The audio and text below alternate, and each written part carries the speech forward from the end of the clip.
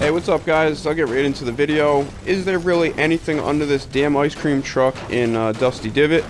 I've seen plenty of videos on YouTube, or actually the thumbnails and titles. I haven't really clicked on them, so I really had no clue coming into this. I was kind of hoping if I whacked the shit out of this thing that, you know, there'd be some kind of treasure. I've been hearing that there's treasure chests, there's a cave under there. All kinds of rumors. Never really had the chance to do it. I don't know how anybody had the chance to do it playing squads or anything like that. I mean, it took me half an hour in Playground to whack this thing. And, I mean, I used rockets, RPGs, I used freaking grenades, everything to try to do it. So here we go for the final whack. Trying to see what the hell's underneath there. Total devastation right now as I start whacking this molten friggin' rock right here.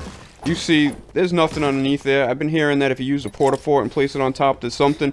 I don't know if I believe that. I just wasted half an hour of my time trying to find out if there's anything under this damn ice cream truck. And you see right there, I feel like my character after half an hour of smashing. There's nothing there. Hope you guys enjoyed it, and don't try this.